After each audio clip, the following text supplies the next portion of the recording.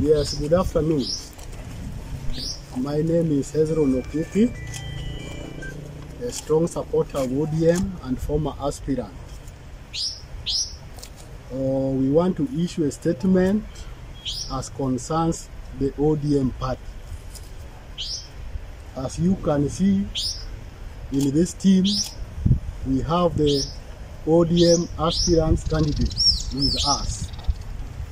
And our statement today touches on party issues and our arrangement with Azimio la Umoja movement. Our concerns are as follows.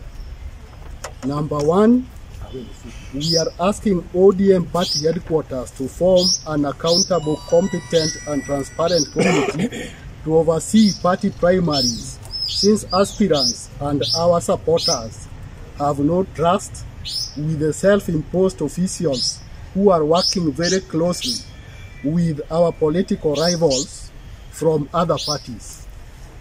Number two, there has been viable cases of the same officials in the name of promises upon giving them direct tickets.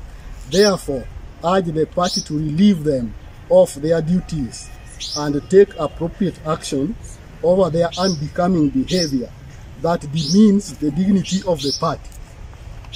Number three, Nakuru Town West is the only stronghold constituency for ODM in Nakuru County, having won in 2013 general election and again 2017 amid victory being stolen from us. We strongly, in solidarity, request that Azimio la Umoja supports the ODM candidate as we pledge our allegiance in supporting Jubilee in all strongholds across the county.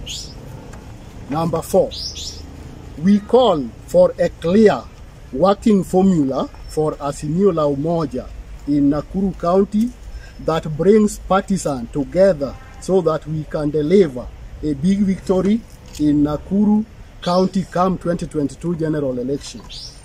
Finally, it is our wish and a humble appeal for respect and independence to our security apparatus in Nakuru Town West, that it may exercise law-abiding process during this election without interruption and intimidation,